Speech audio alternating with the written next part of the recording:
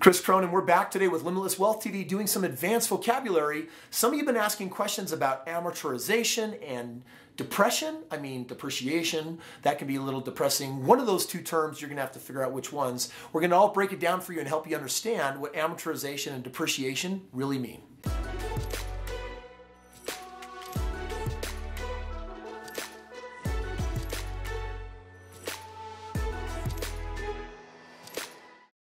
All right, so for today's advanced real estate vocab, we're talking about amortization versus depreciation. Now, this is a really hot search for term, and sometimes people confuse these two terms. So what I want to do today is just break it down for you and get into the nitty-gritties of really what it is. First of all, let's just tackle what an amortization schedule is. So if you buy a house with a 30-year mortgage, you need to understand something.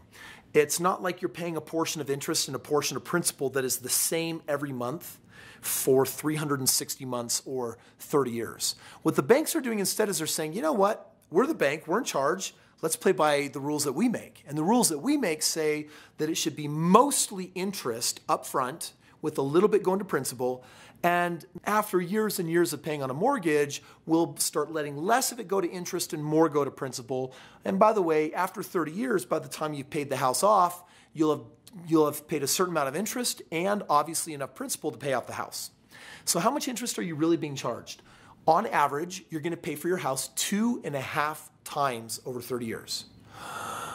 Yeah, so if you have a $300,000 house, you're probably going to end up paying $750,000 for that house. You're going to pay a lot of money for that house because the banks have amortized it on their amortization schedule to be in whose favor?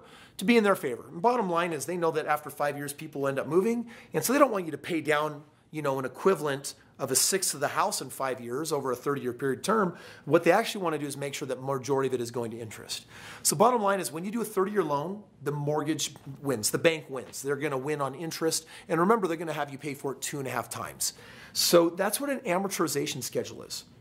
Depreciation is altogether something different. A depreciation schedule really comes back to the tax benefits that you and I get as investors for how the government thanks us for being investors, and they stimulate the economy by giving investors tax write-offs according to depreciation. Let me share with you what that means. The depreciation rules have recently changed, but off of the old rule, for example, you could take a home and depreciate it over 27 years. So for example, what that would mean is take a $100,000 house and take 100 grand and divide it by 27, and you get right around $3,000. Every year, the bank will actually write off $3,000 of the house. The next year, 3 more thousand. The next year, 3 more thousand. The next year, 3 more thousand. So basically, the depreciation creates a significant tax benefit. In fact, right now, the tax rules have changed on this, and you get to write off an even heavier percentage of the depreciation. There is a catch-up period when you go to sell the house, unless you're doing a 1031 exchange, however.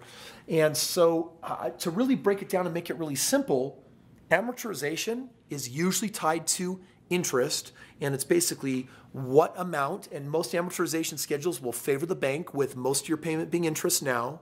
And then when you're in year 27, the majority will be principal with only a little bit of interest. Banks are going to take their money up front. Depreciation is chopping up the house and basically saying you get to write off this house in chunks over time. And how much chunk is it? Well, it ends up being enough that for us investors, this ends up equating to some huge tax benefits. So when we say amortization versus depreciation, this one is in the bank's favor instead of yours, and this one is in your favor, especially with current tax law. Thanks for being here so we can break it down for you. Hope this is helping increase your massive knowledge bank. If it is, go ahead and like the video. Also subscribe and ring the bell. This lets me know to send you daily notifications of the videos that we got coming up so we can keep deepening that real estate relationship. And who knows, maybe in time you and I will be partners out there doing real estate together. If you're feeling like, wait a second, why aren't we doing that right now? Then hike on over to the website, check it out. We can start making that happen today.